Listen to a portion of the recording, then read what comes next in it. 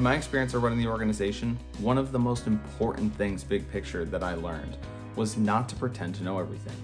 Having that skill of recognizing when you don't know something and that you should be reaching out for help, and not only just reaching out, but listening and taking help from others can be incredibly important. Mainly you're going to be looking at your elevator pitch. If you can't define or explain your idea in a sentence or two, then you're not going to be able to drag in a bunch of potential investors who may be interested in your product. One of the key aspects to starting a successful business is to find team members who will devote themselves to the success of the business and who are passionate about your mission. Anyone can give you money, but you really want somebody that is going to believe in your mission, not solely look at the return on investment.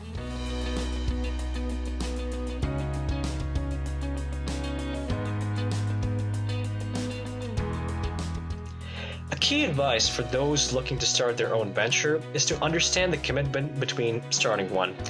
Not only will you need to put down a significant financial investment, but you'll also need to put down some degree of emotional investment too.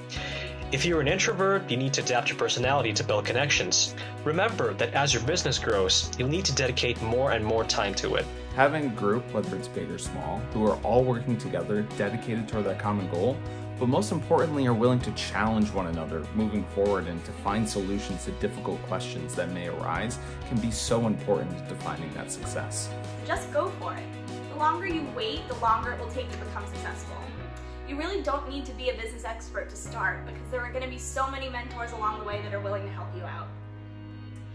So make sure to follow your dreams, guys, because you can be equally as successful as we are.